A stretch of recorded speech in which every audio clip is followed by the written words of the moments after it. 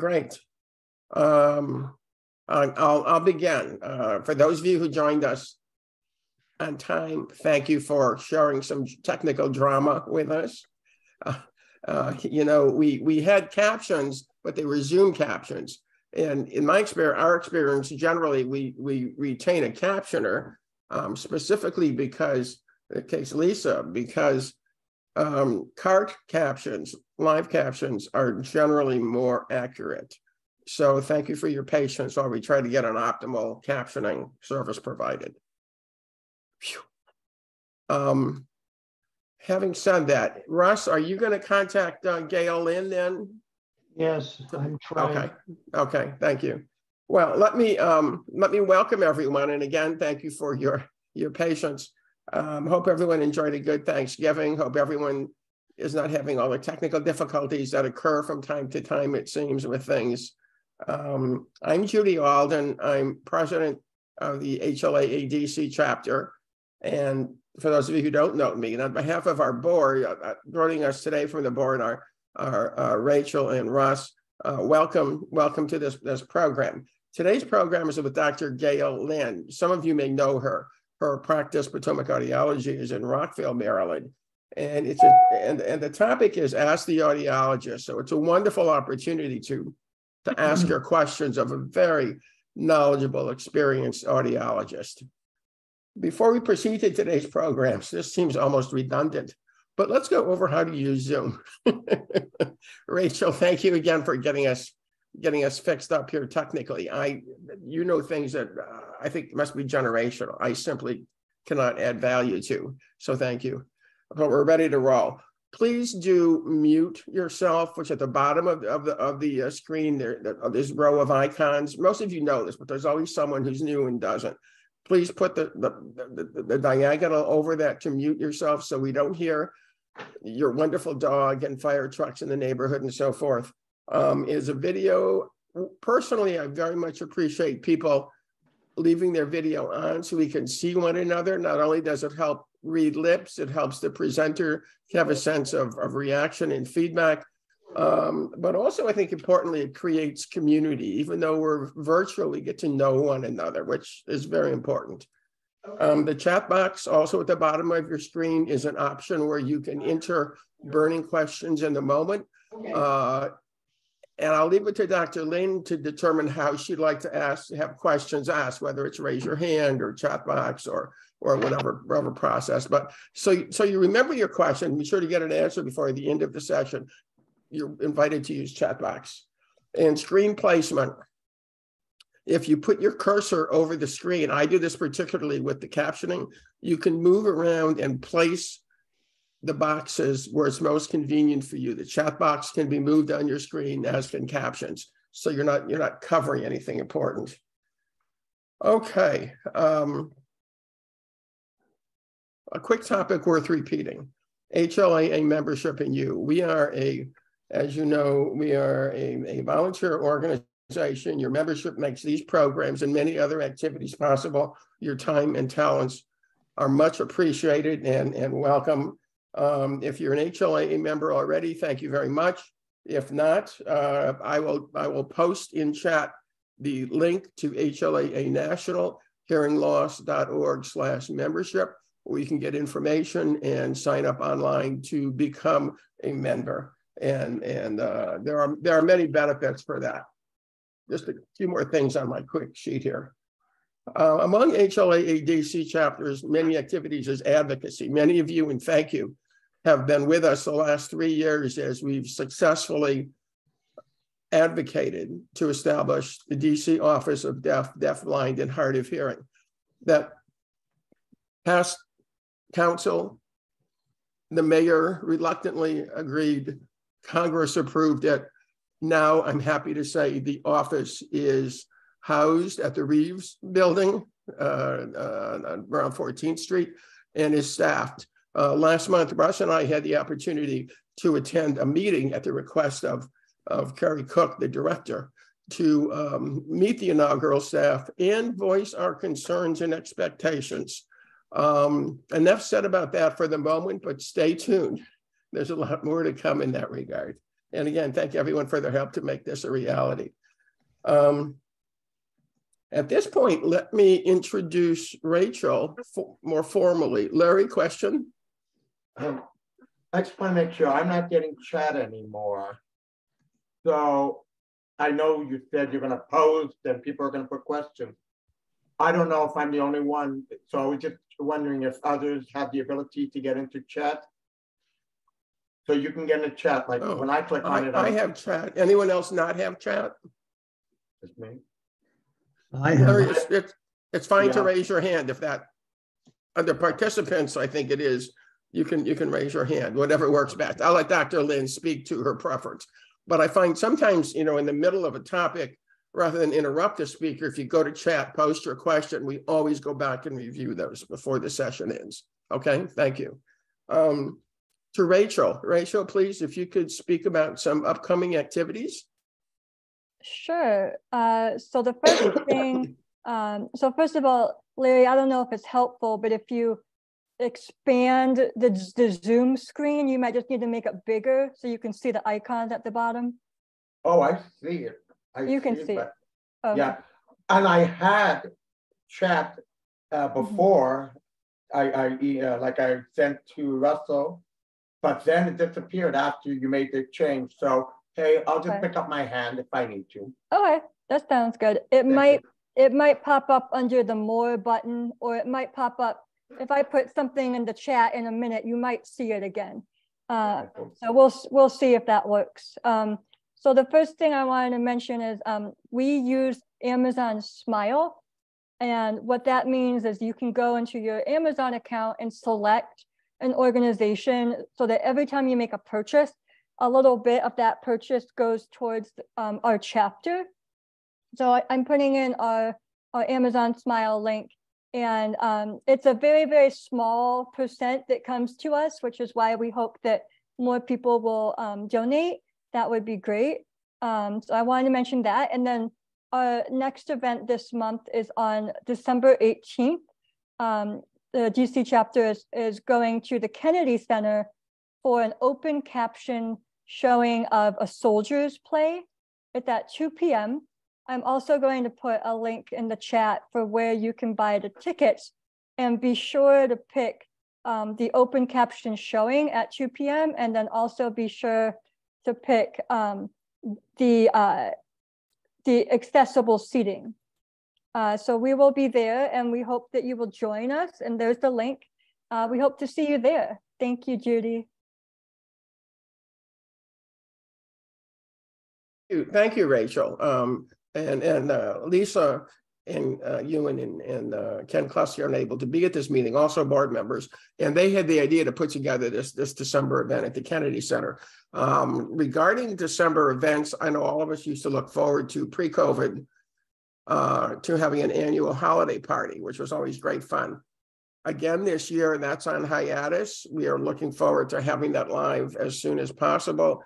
I personally seem to have a little bit of a cold, negative for COVID, but in the spirit of being super cautious, we're going to keep closely observant about the status of those things. Similarly, with these monthly meetings, I know we all miss having those live in person. It's a great way to see one another and share. However, currently at DC Public Libraries, where we hold those, they recommend masks. And as we know, masks and hearing loss are kind of incompatible, plus the COVID threats. So having said that, we'll continue to do this for now via Zoom. At this point, I think that's all the announcements. Anyone else have an announcement to make? If not, Russ, let me turn it over to you to introduce Dr. Gail Linn, today's presenter. So, well, if we're not careful, we might get this. Thank you so much for, did you want to say something first, Russ? No, go ahead. Okay. Well, I think I know many of the people here. Every face that I see, I recognize. Potomac Audiology is where I work. I have a career that spans 38 years. I started back in 1984 when, in a different life, I was married to an ear, nose, and throat doctor, and he had an audiologist. and she left, and we had trouble finding someone. And I don't know if anybody knows Joe Smaldino. He was, you do, Larry? Joe was the head of the program at the University of Northern Iowa. We called him, and he came over and visited us. And so he taught me how to give a quick hearing test. And he said, you know, I've been looking for a place to bring students. So he started bringing students, and I learned how to give a hearing test, and I fell in love with audiology almost immediately. Unfortunately, I had some small children, so he suggested that I get my hearing aid dealer's license, and I did that. And then, so that was about 1985, I got a hearing aid dealer's license.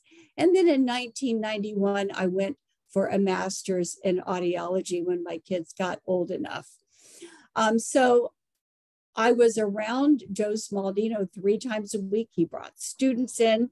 So before I went to school, I had had a lot of experience. So in many ways, I was very lucky to have those experiences. I opened up Iowa hearing clinics in Waterloo, Iowa, and we had 4 offices that went around about a quarter of the state.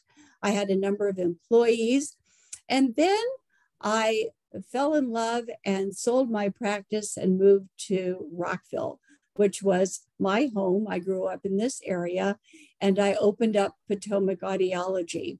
I didn't know a soul. So here I was opening up the doors and had no idea how to get started. So I took a job with the American Speech Language Hearing Association, and they allowed me to see patients in the evening and on the weekends. So I did that for about 4 years, from 2001 to 2005. And then when I was large enough, I left ASHA. While I was there, I had the wonderful opportunity to work on the compatibility with cell phones and hearing aids.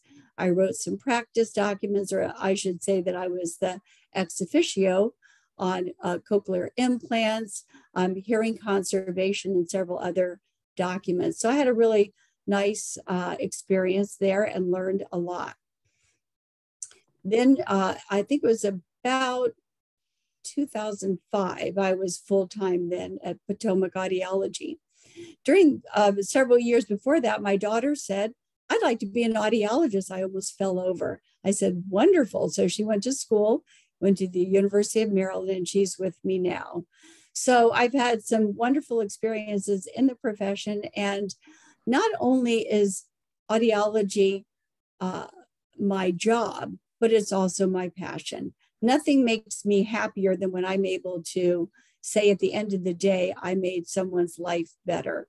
So let's go on to the next slide, Russ. So I had some things. I started Iowa hearing clinics. I worked at the American Speech Language Hearing Association. Oh, I was treasurer for the Maryland Academy up until last year. For almost 18 years, I was treasurer there. I've also done 8 years of research with NIH on a project that was funded by the Aging Institute.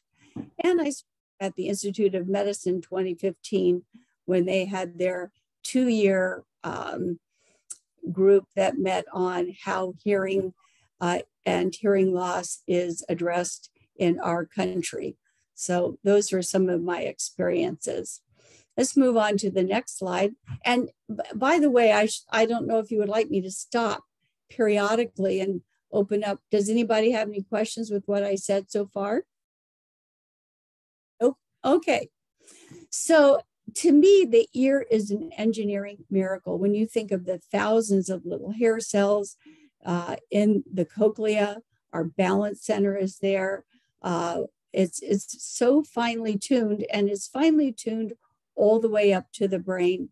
Let's go on to our next slide. So I'm talking to very educated people here, so I probably didn't need to do all of this. So let's go on to the next one. So we know that the sound starts at the cochlea, but I always explain to people, we don't hear with our ear, we hear with our brain. And so as an audiologist, what I have to do is try to help my patients find a way to get enough information to the brain so the brain knows what words to fire. Let's go to the, yeah. Did I hear a noise? No. Okay. Let's go on to the next slide. And there we see our outer hair cells on the right and our inner hair cells on the left. And we'll go on to the next slide. And on our left side, we see a nice, healthy cochlea, probably like most of us looked when we were 15, 20 years old. And on the right, this is what happens to us as we start aging and have age-related hearing loss. This is a PowerPoint that I kind of worked with that I typically take for talks. So again, I probably didn't need to do this with my audience today. Let's go on to the next one. And so what we see here is what we call an audiometric curve.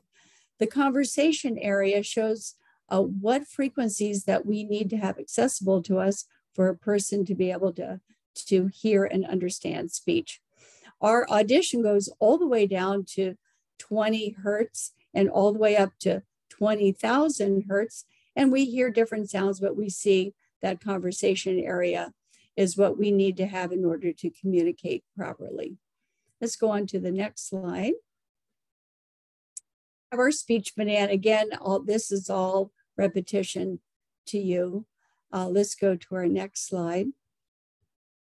And so that takes us on to what I would call the part where we talk about correcting a hearing loss. After all, that's what most people come to our office to see us. And so we'll move on to the next slide. And I believe that the key to better hearing is measuring. So typically this is what I talk about. I have a patient here that allowed me to show the measurement equipment that we use.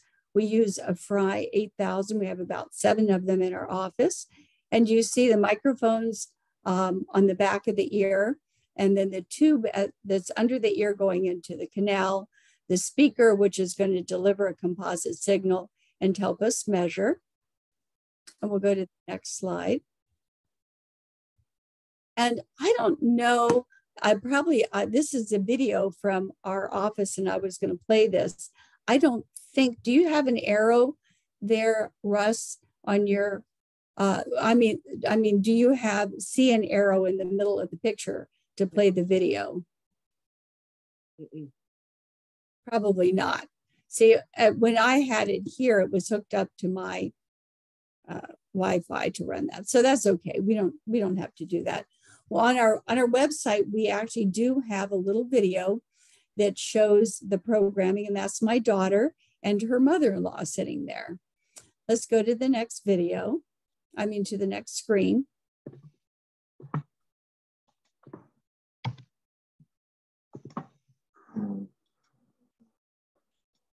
That's okay. If you can't play that, that's all right. No, I can't. Yeah, we'll go to the next screen. It's not a big deal. I don't seem to be able to do that either.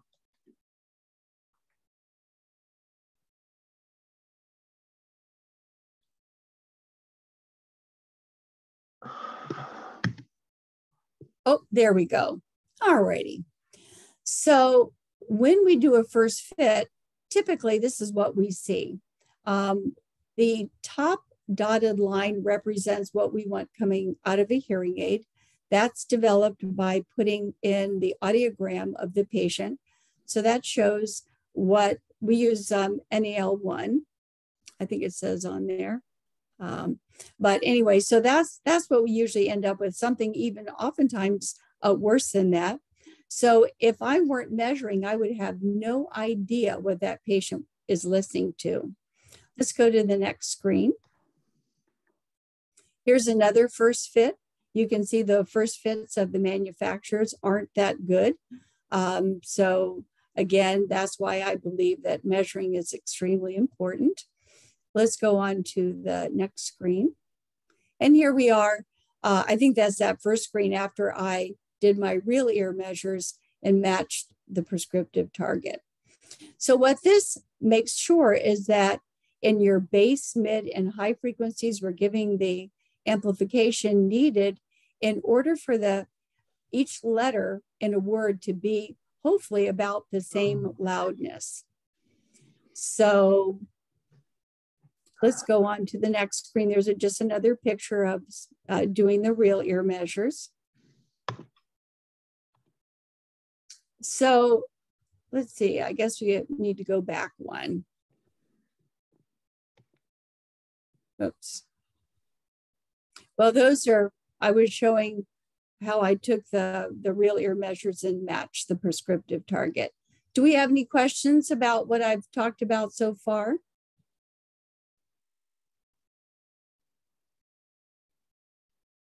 Okay.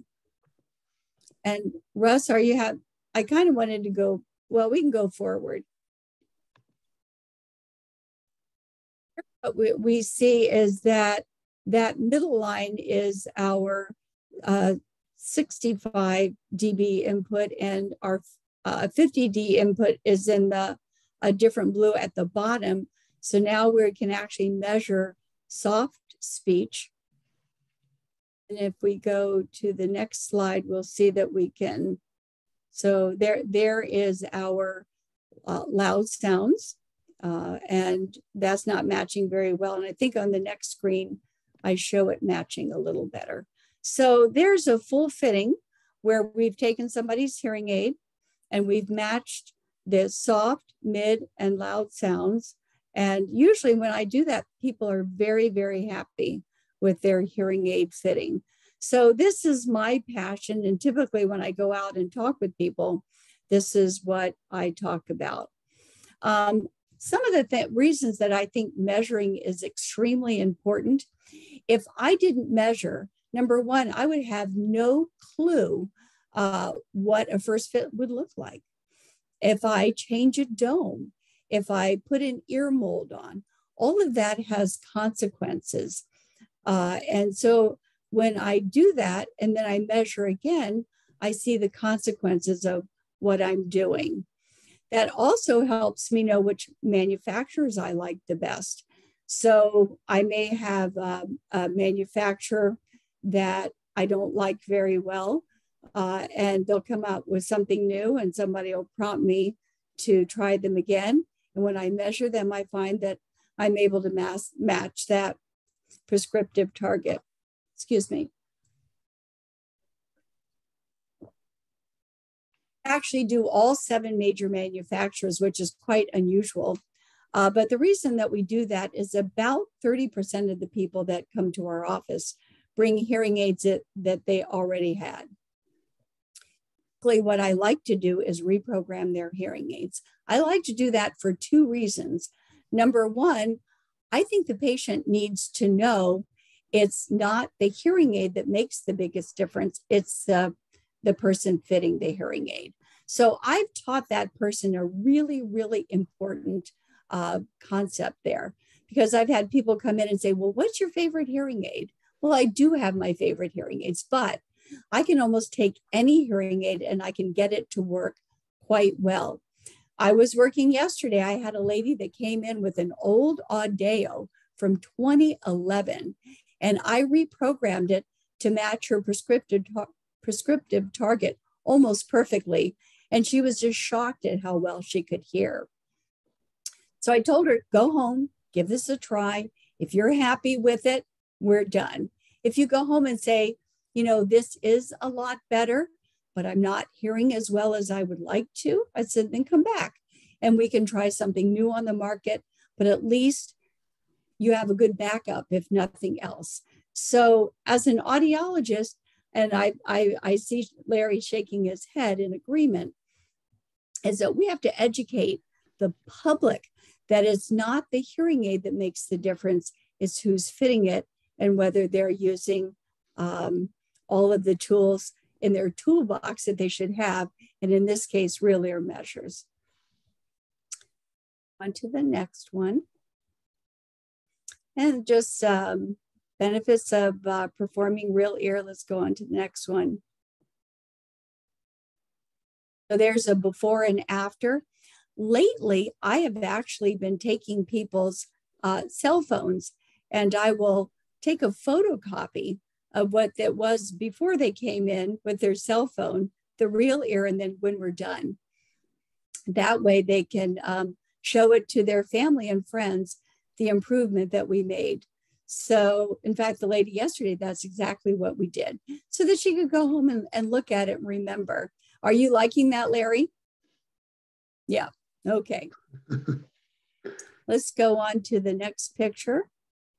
So as I was saying before, measuring gives me insight into the different hearing aid companies. We do, I don't know why I have Sonic Innovation, that's from a long time ago, but we do all the major manufacturers right now. Phonak happens to be my favorite hearing aid, followed by Oticon, followed by Resound, followed by Signia. I like Starkey for the little itty bitty ones. They make the best shells in my opinion. Widex I wasn't very happy with for a long time, but their new Moment is doing a very good job. So I'm going to open this up for some questions right now. Should we stop screen sharing? Sure. Okay. Gail, you mentioned a moment ago that you didn't think it was so important what brand of hearing aid a person has. But I have been curious, and I was interested to hear your 1, 2, 3 choices there. Is there a place to go, like Consumer Reports, that rates hearing aids? Do, and all of a sudden I'm forgetting the name of the gentleman that's it starts with a C. It's not Clay. Can anybody think of the guy that does all the videos? Can you think of him, Larry? Yeah. Dr. Cliff. Oh, Dr. Cliff, that's it. Yeah. So I every once in a while I'll listen to Dr. Cliff, and he does a very good job of that. Also, the Consumers Reports I do. In fact, when I worked at ASHA, I helped them with their consumer report back in 2000, probably 2 or 3. So you can find it there. But actually, Dr. Cliff does a great job. So that's where I would send you, Ben. Other questions? Thank you, Gail. Is there, maybe I missed it. Did you say how we can find Dr. Cliff? Do we just Google? Yeah. If you just put Dr. Cliff, he's gotten so popular that you will find all kinds of videos from him. And he does some really great educational videos that I think are wonderful for patients to watch. Okay, thank you. Yeah. It's unusual. So, yeah. It's, Gail, I believe it's unusual for audiologists to basically handle all of the major manufacturers. Is that the case? Yes. I would say most people do 1 or 2 and maybe 3 at the most. But the reason that we do all 7 major manufacturers is because when somebody walks in the door, I want to be able to fix their hearing aids. That means I have the software, I have all the cables, I have a lot of the knowledge, even if it's not my favorite hearing aid. But I can make, with measuring, I can get most hearing aids to work pretty well. Sometimes I might, let's say somebody comes in with a relatively new hearing aid. For a while, I had that with the Widex, and if I ordered a custom ear mold and some different things like that, I was able to get the hearing aids to match the prescriptive target.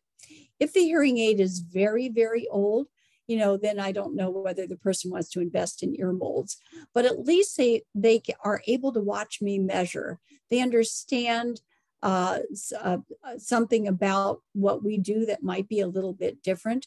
I don't know how many people are measuring these days. I'm thinking it's in the 20%.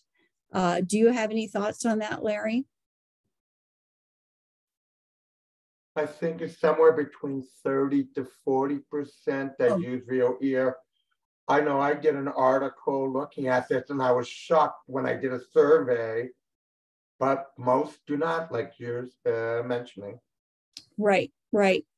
So, I mean, I think the profession of audiology has fallen down, and I'm always on the bandwagon to try to get more and more people to measure. And actually, as I had mentioned before, being invited to speak to the Institute of Medicine, I wasn't against when they decided to do over-the-counter hearing aids. I sort of felt that maybe some competition might be a good thing, where maybe people felt like they... I'm Doctor of Audiology and founder of Applied Hearing Solutions in Phoenix, Arizona, and welcome. Whoops. Dr. Cliff AUD. I'm going to cut right to the chase. I want you to subscribe to my channel, but you're probably thinking, why should I? Well, the world of hearing loss and hearing treatment. Okay, we just heard Dr. Cliff there. I think our Ben must have been looking for him, and he found him. So let's see, where was I? Oh, yeah, talking to the Institute of Medicine. Interestingly enough, a bunch of people called me and wanted me to lobby against over-the-counter hearing aids, and I didn't do it. As a matter of fact, I would say in the last 3 or 4 months, I've had 2 or 3 people come in with low normal hearing that really were bothered by their hearing loss. And I think I sent them to Lively hearing aids before I had sent people to Bose, to those hearing aids if they wanted just to get something that was less expensive. So I do think there's a place for over-the-counter hearing aids. Does anybody else have any feelings about that? Yeah, I do, but I'm going to hold them, for a while and let. There are several hands that are up. Okay. Richard Roberts, I think you may have been the first. Yes, I just wanted to ask the doctor what made her rank the favorite manufacturers in the rank order in which she did, or all the manufacturers. You ranked them. What criteria did you use to rank them the way you did? Yes. Okay. So typically, I keep a little running list, sometimes a real list, sometimes just in my head. If I fit someone with a hearing aid and they come back and say, wow, I love this, it was great. It was easy for me to fit. I was able to match the prescriptive target without difficulty, and the person is doing really, really well. That gets a check mark in the good box for me. Or if somebody comes back and they're not doing well in noisy environments, we've tried multiple changes and adjustments and they're still not doing well. So I always explain to people, the manufacturers tell me they're great. They tell me that their hearing aids do all these different things. And I don't know whether that is actually going to happen until I have people going out into those listening environments and reporting back to me. So I always explain that the patients are the ones that help me by their critique on how they're doing to choose my favorite hearing aids. By the way, how did you companies. rank? How did you rank Oticon? Second. And I would say that maybe Phonak and Oticon are kind of equal in my book. Do you wear Oticon? I do now, and I think they cost something like $6,000. I got them maybe 2 years ago, and I think they can do a lot better. So I may be going back to have them checked out. Yeah. Okay. Lisa Finkelstein had a hand. You have a hand up? Yeah. Gail is my audiologist, and I got to her practice through another audiologist, Therese Walden, who had not seen the Bose hearphone. So I went in with my prescription and showed how the Bose worked. And it was Therese who discovered that my audiologist had not used real ear.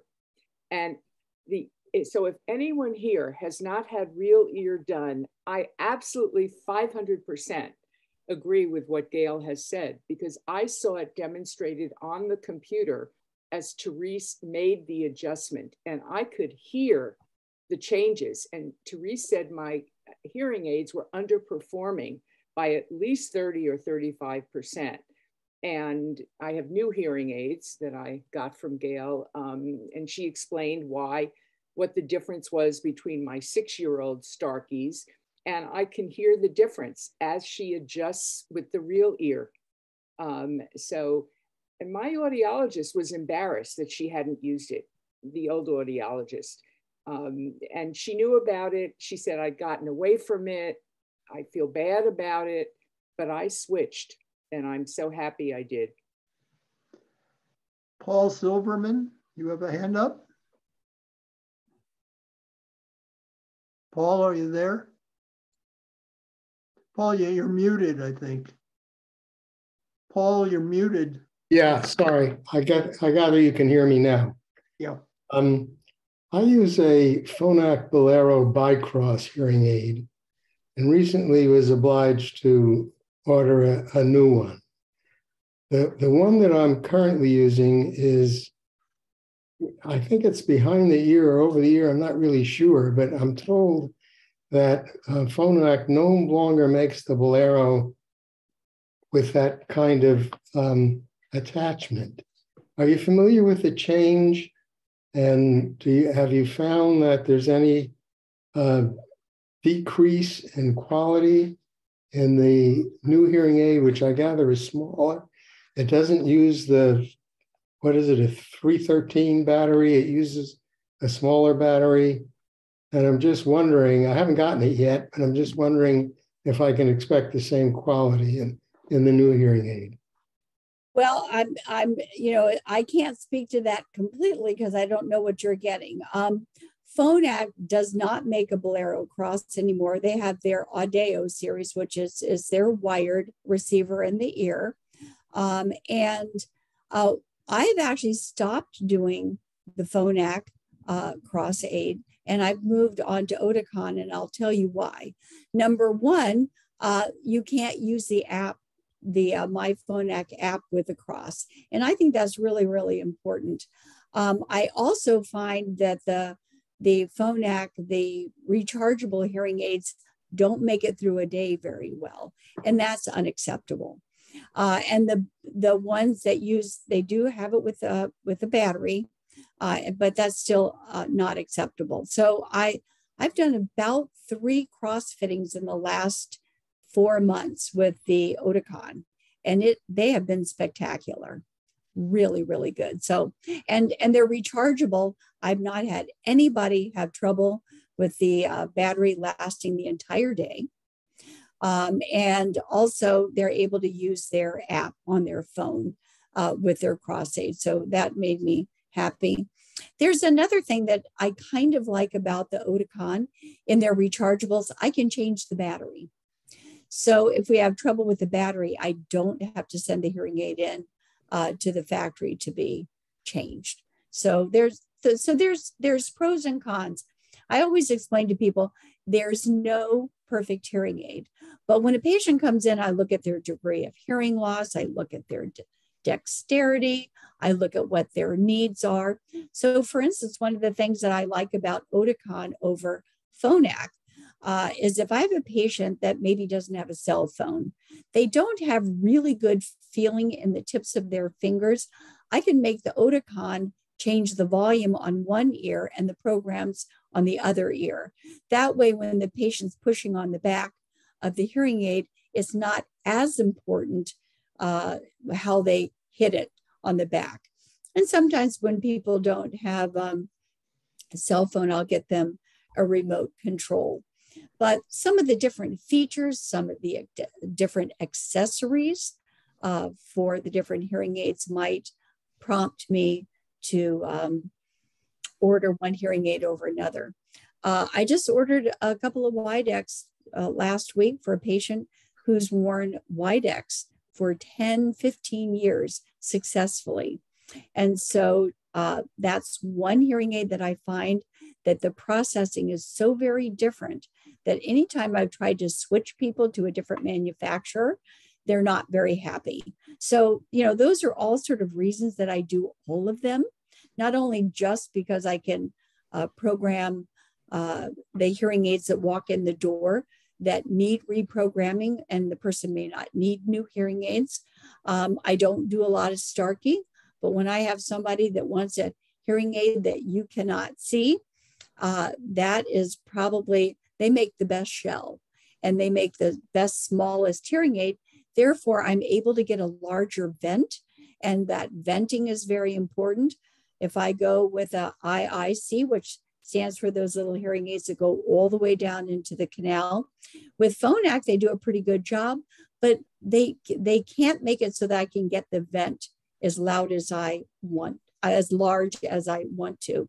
So, you know, there's different reasons that I'll pick one manufacturer over another. So I hope that answers the question for you. Thank you. One other question, if I may. Do both Phonak and the Oticon have telecoil cable connections? The Phonak does not, I believe, but the Oticon does. Right. Thank you.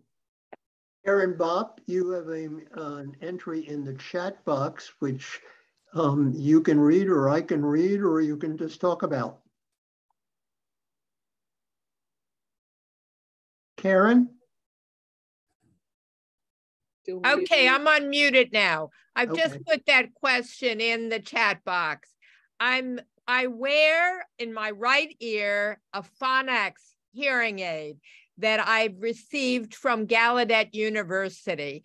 And I have a cochlear implant made by Med-El in my left ear. I've had it now 2 years since it was implanted by my surgeon, Dr. Michael Ho at Georgetown University Hospital, MedStar. And I'm still hearing so many squeaky noises almost all the time. Occasionally I can hear a word, but there's a lot of distraction with the squeaky noises. And what I'm also finding with my hearing aid, it can be very loud.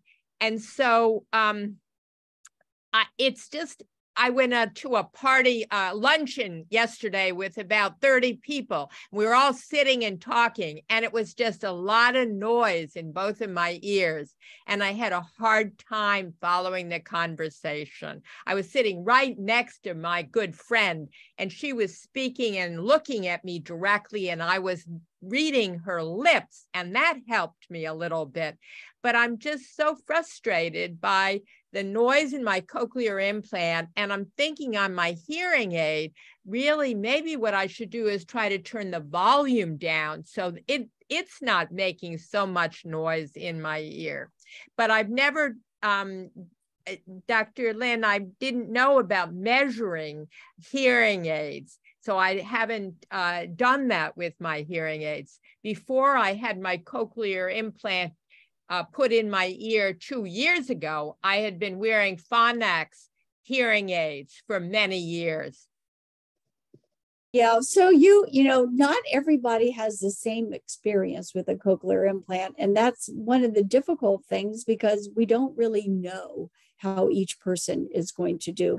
Luckily, most of the people that I have recommended to get cochlear implants, they've done great, but I have had a few people who have not. So, and again, that is no disrespect to the doctors. I mean, because we can't get into the ear and know everything that's going on, it's difficult to completely predict. But, you know, another thing that I explain to people is that you can think of your hearing a little bit like your vision. If something isn't, if there's not enough light, you can't see something, right?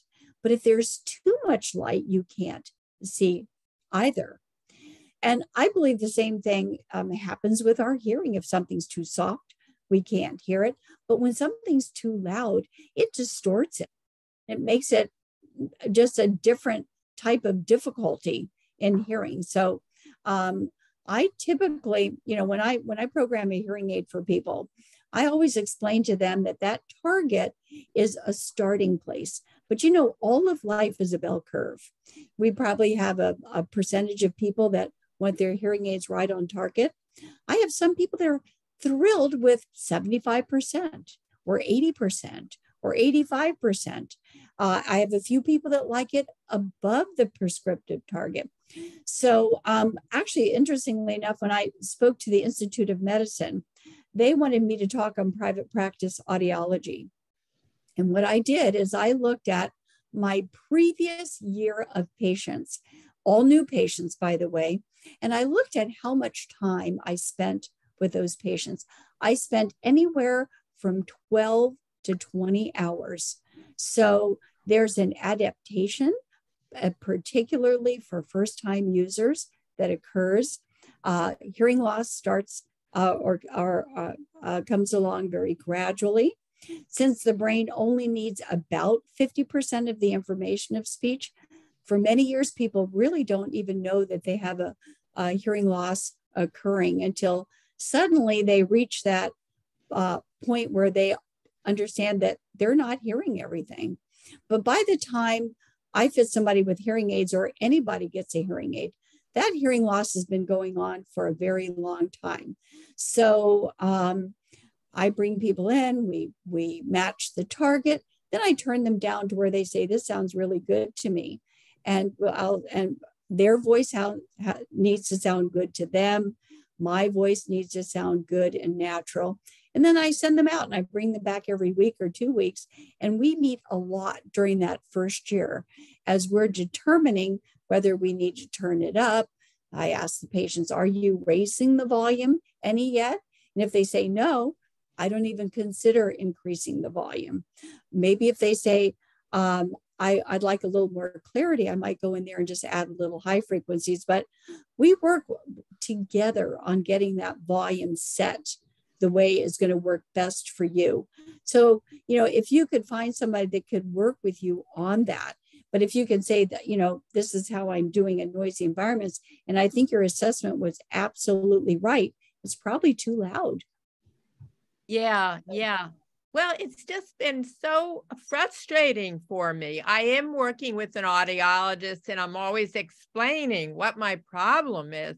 And I just keep trying. I'm doing a lot. I worked with Gallaudet over the summer for 8 weeks, and they had me work on Angel Sound app and Posit Science app, and there are different exercises. I've been doing those. I do read audio books with the printed copy that I'm reading, but I'm listening to the audio book in my ear.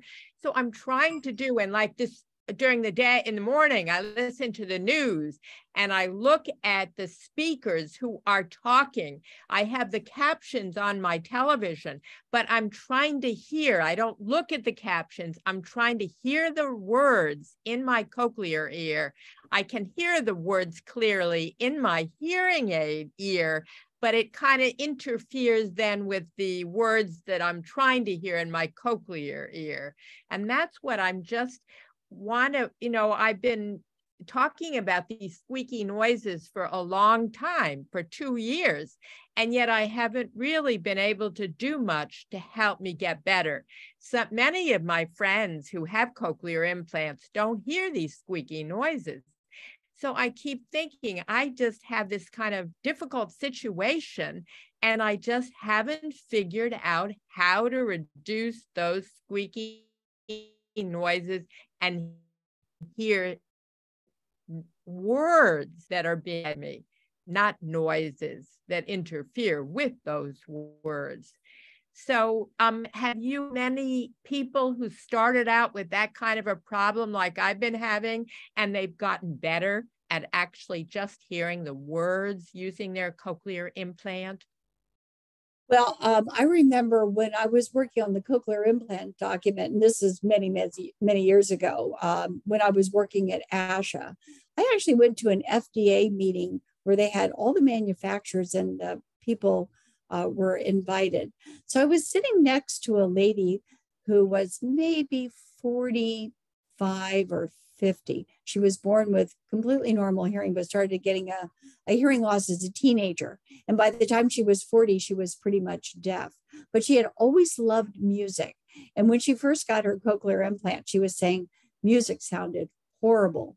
Then 2 to 3 years down the road, she was sitting someplace and she said that all of a sudden she thought, oh my gosh, that's a guitar. So, I thought, wow, that is so far down the road. But, I'm always reading books on the brain. And the brain is so magnificent that training your brain, and there's a lot more plasticity in the brain than we really realized. until recent years. So it looks like who's ever been coaching you has given you absolutely all the right things to do, and you are being very, diligent in doing those things. I would try to get your ears balanced a little bit better. So when I have a patient that has a cochlear implant and a hearing aid, of course, we do the real ear measures as our starting place. And then what I try to do is get them balanced. So the ears are able to detect extremely small differences in pitch and in volume. So I try to help the patient, and we work together trying to make sure that if you give the brain a message from each ear that's fairly balanced, it's going to do a lot better. So I think maybe that I think it's your right ear that wears the hearing aid. Is that right? If you could get that, you can actually experiment with that a little bit yourself by turning the volume down when you watch television. Yeah, I think so. I was thinking about it overnight because I'm seeing my audiologist Wednesday this week. And I was thinking I was going to describe what was happening. And I thought, I wasn't paying attention to trying to reduce the volume on my hearing aid. So it wasn't making so much noise when I was with my luncheon group yesterday. And so I will try to work on that. But it just, I have these things I'm trying to work on, and I want to make progress. I feel like I'm making a little bit of slow progress once in a while. Like today I went to church, and they've just recently given me something I put into my right ear, and I can hear the minister speaking clearly. And the interesting thing was I was also hearing some of her words in my left ear with my cochlear implant. So I was really excited because I was hearing the words, still a little bit of noise, but I could actually hear those words. So I just keep trying to work on these things, but so often people, first of all, speak very quickly. When I'm with a group of people, everybody's interrupting each other, and I can only hear individual words once in a while, but I can't make sense of what they're saying so that I can respond and speak about the subject. I'm just not close enough to what's actually being discussed. I don't want to cut this off, but I do want to make sure that people have some time to ask their questions. Lynn Hagens, you had one in the chat box? Yes, I do. Okay. Well, thank you very much, Gail, for talking with me about my questions. I appreciate it. You're welcome. Thank you. Lynn? Yes. Dr. Linn, I have been suffering from central auditory processing disorder, and I'm having issues, of course, with background noise, but I'm more having difficulty with speech processing. And I've been doing research on 2 different types of hearing aids that's good for speech processing, the Widex Moment, and I think it's the Phonak Audio Paradise. Which one do you think is good for speech processing? Well, again, so what are you looking to do is to give yourself a little bit more information. I'm assuming your hearing is normal. Yes, it's normal. They say I have moderate hearing loss. So I'll just share a couple of stories with you that I think are interesting.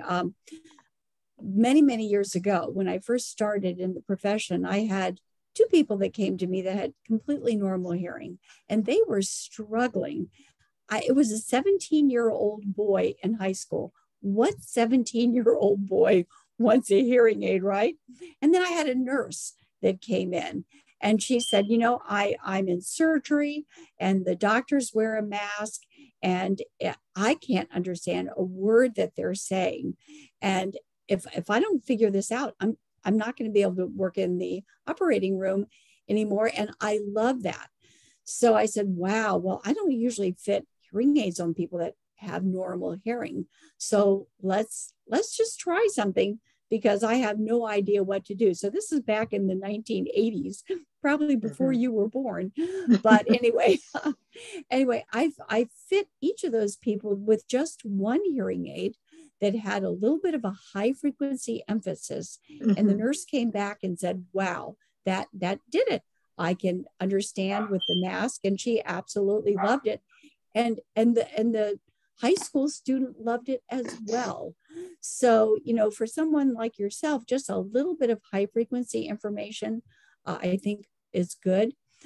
My preference is Phonak, but again, I think the moment but I don't have as much experience with the moment as I do with Phonak. So I can't speak to that as well, although my daughters who was in practice with me has told me that she to the moment and she likes it a lot. So I think either one would be pretty good. As I said before, most hearing aids, when they're properly programmed, do a pretty good job. Sarah? Okay, thank you. You're welcome. Sarah has a question in the chat box as well. Sarah?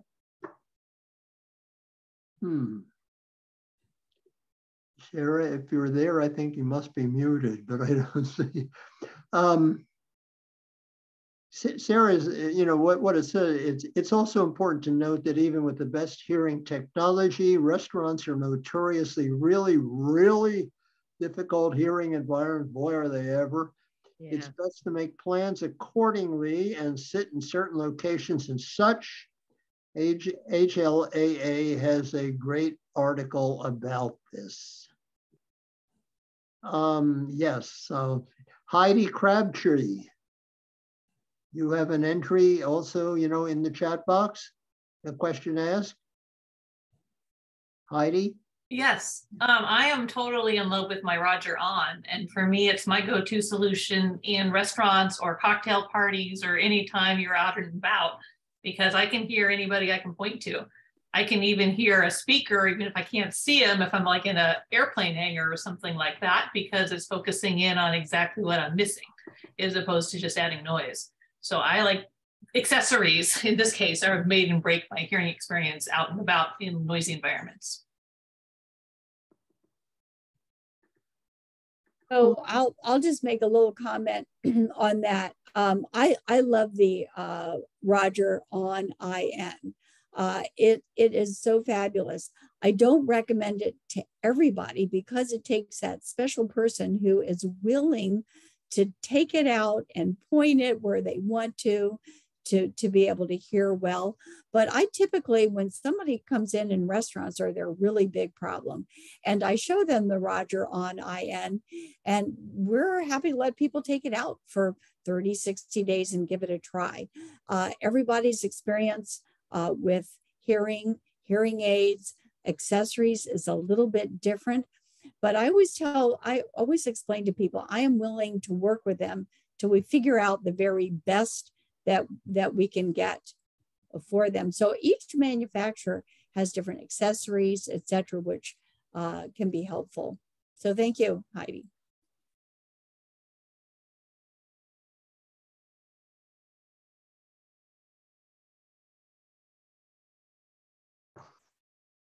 Judy Ogden has the question in the chat box as well, and I have a similar one. Judy is asking, how would you guide folks who suspect they have a hearing loss and want to explore over-the-counter hearing aids? And my question, I guess, is similar but somewhat broader. I wonder if you could speculate a little bit about how the introduction of over-the-counter hearing aids is likely to affect the audiology profession and what audiologists do and don't do. My suspicion is that, you know, for some it will be a bit of a threat because they really had a monopoly, you know, on prescribing hearing aids, which they're losing, at least with respect for people whose hearing aid is perceived, quote unquote, and that's slippery, to be mild or moderate.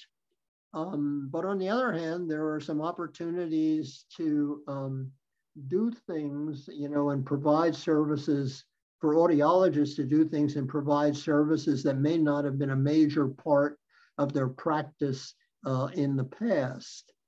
And Judy is getting into a question, you know, I think about that. How do you guide people who may be looking to explore OTC hearing aids? Well, I find that actually fairly easy because I've done this quite a bit. About 4 times people have walked in the office with over-the-counter hearing aids. And guess what? I have something at my office that will allow me to know exactly what's going on with those hearing aids. I measure. So the person comes in, they get a hearing test. I'll tell the story of one gentleman. So he came in, he said, you know, I have a hearing loss and I thought maybe I would try an over-the-counter hearing aid. And I'm not sure that I'm really hearing as well as I could. So I decided to come in and get a hearing test with you and talk to you about it. So I give him the hearing test. He has a mild to moderate hearing loss. And I tell him, look, let me what we do as an audiologist, at least what I do. I made the prescriptive target on my fry. I put the tube in his ear. I put the over-the-counter hearing aid in his ear, and we measured it. Because I said, if I run from this, you know, that's not a very good strategy for me. I better, you know, look at this head on. I said, if an over-the-counter hearing aid can do a better job than I can, then I better rethink what I'm doing. Anyway, with this gentleman, it was not very good. He had one that I wasn't aware of. But then I took a hearing aid off the counter that I had, and I programmed it right after that, and I matched his target. And he said, wow, I mean, that's dramatically different. So, you know, for him, that worked. Another person brought in a hearing aid, and they had an app on their phone where you could give them bass and treble. So I measured it, and I said, you know what? Why don't I just use that bass and treble, and we'll make a program and we'll save it, and you can pay me for my expertise. And he said, that's a great idea. So we became friends, you know? So I think that if you look back 100 years ago, 200 years ago, when people fight change, they become losers. So if you find yourself like we do as audiologists, that there's some competition, then what we have to do is make sure that we don't try to put it down or whatever, but learn from it. Learn how to help the patient. Learn how to be better at what we do. As I said previously, I'm hoping this might make more people measure, because that's really the only way when somebody comes in with an over-the-counter hearing aid to say, look, this is what this hearing aid is doing. You can see it right up on my screen. So anyway, that's, did I answer your question, or would you like, is there anything else you'd like me to address? I think you've answered. Judy, do you have anything further you want to add on that? Because in part, this is your question. Thank you. Thank you for that explanation. And I agree with you. I think OTC, over-the-counter hearing aids, present opportunities for a lot of people. I guess, and HLAA on its website, pardon me, does have some guidance about over-the-counter hearing aids. But when people inquire, talking with me in conversation, I always say, how are you going to know if it's working or what you need unless you see an audiologist? And then people say, well, but the purpose of over-the-counter is not to see an audiologist. I said, well, the purpose of your hearing better is probably to get some metrics. Am I misguiding people? No, I think, first of all, we've talked about this, and I'm happy you brought this up, because I would have let this pass by. When somebody has a hearing loss, we need to make sure they don't have a medical problem. I've had people come in with a medical problem and didn't even know it. We had somebody in our office on Thursday that felt a little plugged up on her ear. And so she came in, and one of my audiologists looked at her ear. There was no wax, and did tympanometry, and the eardrum looked fine. She said, you know, she's just a little plugged up. It's probably just a little stuffiness that she said is resolved. I said, you know what? Just go ahead and do a pure tone test. She had a 50% loss in that ear that felt slightly plugged up. We determined through the conversation that it was relatively recent. We called Johns Hopkins. I called Dr. Chen, who is a friend, and they got her in that day. She got on some steroids, and she called the next day and said she could tell that it was getting better. And we think, and we don't know for sure, but it sounded like she had had a sudden hearing loss and she didn't even know it. Now, some people can tell that, but not everybody can. So, we know that some people have acoustic neuromas or acoustic schwannomas. They wouldn't pick that up. They wouldn't know if they had an infection in their ear. So I always explain to people, if you think that you have a hearing problem, you should at least get a good audiologic evaluation and maybe see an ENT. Again, I've had several people with low normal hearing or extremely mild hearing loss that I recommended to try an over-the-counter hearing aid. And I offered that if they wanted to bring it in, I would measure it for them so we could tell whether it was appropriate or not. So that might be some of the things, Judy, that maybe you could say. So I think you're giving good advice. Thank you very much. I'll be quoting an audiologist in my, okay. I mean, as Russ said, one's perception of hearing loss is a pretty fragile criteria. Right. And to talk about over-the-counter hearing aids just a little bit further, there are going to be a lot of people that try over-the-counter hearing aids and realize it really doesn't solve their problem. So I'm personally not worried about losing business to over-the-counter hearing aids. Most of the patients that I see understand that their hearing loss is not appropriate for an over-the-counter hearing aid. I think because we do things better by measuring, I think that makes us less susceptible to experience a negative effect of over-the-counter hearing aids. And I think people are surprised when they come to the office, and I'm not offended, I'm not defensive or anything like that. And like I said, I went on the internet with one of the patients and wrote down a couple of the over-the-counter hearing aids I thought they'd want to try. I said, come back, I'll charge you for my time, but I'll measure them. So, okay, thanks. Let me just follow up on one thing. What you're describing, I think, to me makes perfect sense in terms of, capacity, one, to service the various hearing aid manufacturers rather than one or two, which in my opinion, leads to conflict of interest, but, and whereas if you can service all of them, you get a more objective feeling. And secondly, the notion that the introduction of over-the-counter hearing aids is going to, I would think, create certain opportunities, to provide services, which are going to be fairly important to people, whether they realize it at the outset or not. Both in terms of, measurement, finding out about medical problems, which you're never going to be able to find out without the examination. Finding out, the type of hearing loss, you have, with over-the-counter hearing loss, you're not obliged to get an examination of any sort. But without the examination, you frankly can't tell the difference between, say, conductive hearing loss and sensorineural hearing loss. So there are all kinds of opportunities, it would seem to me. But what I'm wondering, and I'm certainly getting the idea that you're embracing this, but I'm wondering whether other audiologists are, or do you have a sense, whether people are being defensive about the introduction of OTC hearing aids on the one hand, or are welcoming it as an opportunity on the other hand, or is there some of both? Yeah, I think that's a really excellent question.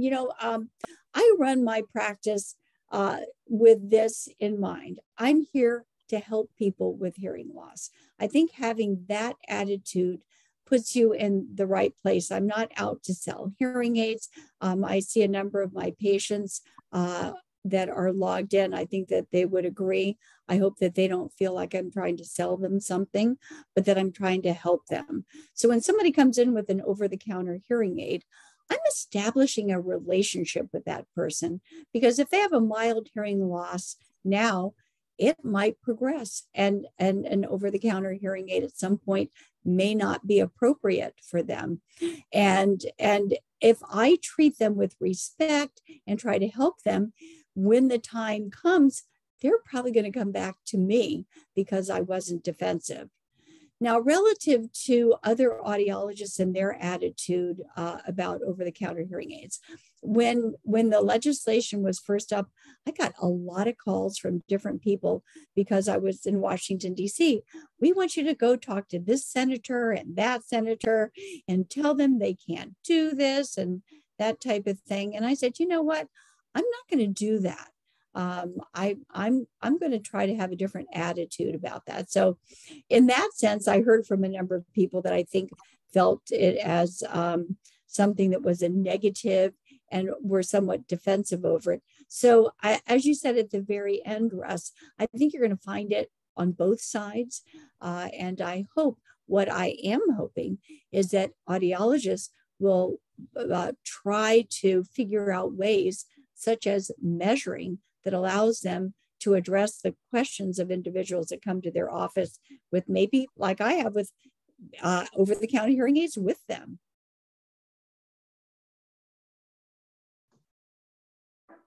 Thank you. Let's see, Richard Roberts, you had another question, I believe. Richard, are you there? Yes, I'm here. I had been muted. I'm sorry. Okay. For the doctor, I am not familiar with real ear measurements. You mentioned targets. What are targets and how do you determine them? Yeah, so that's a very good question. We have on our website, PotomacAudiology.com, a video on real ear measurements. So if you want, I was hoping that I could show that today, but it shows us doing real ear measurements. So what we do is that we have a piece of equipment that allows us to key in the results of the hearing test. We use a prescriptive formula that was developed by, NL1 with National Acoustics Laboratory in Australia, one of the top acoustic laboratories in the world. And they determine what should come out of the hearing aid to correct a hearing loss. So on our computer screen, we get a curve that shows what should come out of that hearing aid to correct the hearing loss. At the time of the fitting, we connect the hearing aids that are to be programmed to the software. Most hearing aids have bands. Some is like keys on a piano. Some have 3 bands, some have 20 bands that I can make louder and softer to frequency shape it. I hang a microphone on the ear that has a little tube that I can put down into the ear canal, put the hearing aid in that I'm programming, and turn a speaker on that will deliver some sound. Then up on the screen where I have a little dotted line that shows what's coming out, we get a solid line so that we see what's coming out of the hearing aid. So why do I need to do that? Everybody's ear canal is different. Every ear canal resonates differently. So what causes that to occur? Well, we have a cavity, and that cavity has a size or a volume, it has a shape, and it has physical properties. So basically, if you don't measure what a hearing aid is delivering to the ear, you don't know what it's delivering to the ear. So most manufacturers have something called a first fit. Typically, in my experience, those first fits will correct the hearing loss maybe 30, 40%, with the greatest amount of amplification around 2,000 to 3,000 hertz. There's usually not nearly enough bass frequencies, so the patient will feel like that it's tinny. But once you measure it and you measure match a prescriptive target, then the patient can listen to it and say it's too loud, too soft. But what we want to do is have each pitch or frequency at the right volume. Because different letters in the alphabet, so speech starts at the back of the throat and moves to the front of the mouth. So at the back of our throat are our bass frequencies, and our vowel sounds A, E, I, O, U. I just exaggerated that. In the mid frequencies, we typically hear the sounds at the back of the tongue, kind of M and G. And then at the very front of the mouth are our high frequencies, SH, TH, etc. So when somebody says a word, we want each of those letters to be the same loudness, because if they're not, the person may have difficulty figuring out the word, because all languages, including ours, have many words that sound almost identical, except maybe one letter. And if you don't get that one letter, you may have guessed the wrong word. And I've had times where I don't understand what somebody's saying. And so because I do this as a profession, I think about it. And oftentimes it'll just be one word. And that one word was just one letter. And I didn't get it. So I didn't know if it's dog, fog, or whatever.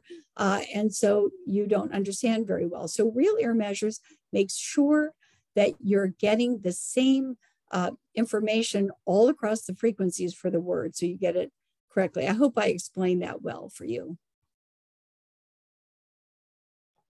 Thank you. Just following up on real ear measurement, I say, Heidi, thank you. You've posted, and it's in the chat box, Dr. Cliff's video on real ear measurement. And so you might want to copy that down. It's in the chat box. Other questions? Well, I don't see or hear any. And if that's the case, I would like to follow up on Karen's thanking Dr. Linn for today's presentation. I thought this is very, very useful. At least I found it very, very useful and interesting. I hope others did as well. I'll apologize again for the technical difficulties, the glitches we had at the beginning of the program. I'm glad we were able, to resolve them and have everybody who wanted had a question to, to answer it. Judy, do you have any closing remarks?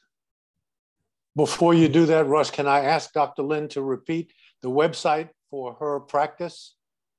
It's just www. and then Potomac Audiology, all one word, all lowercase.com. And there's videos. We made a video of almost everything we do, including real ear measurements. Thank you. Judy, any? I would just say, and the website is very informative. The videos are terrific. So I would commend you to take a look at that for further information. I just want to say thank you very much again, as others have, Dr. Linn. Always appreciate your expertise and your approachability. I'm 76. I've worn hearing aids for 40 plus years, and it's good to finally kind of understand objectively versus perceptively what can best help me. I think we all have that challenge. But thank you again. Thank you very much to our captionist, Lisa, and to you all for your patience, as Russ said, with some technical glitches in the beginning. I wish everyone a very happy holiday season. Hope some of you will be seeing one another at the Kennedy Center event that Rachel talked about. As I mentioned, our holiday party is on hiatus because of COVID, but we will see you early in the new year. Thank you, everyone. Thank you, and thank you for inviting me. Take care, all. Thank you all for coming. Thank you. And end it here. Thank you.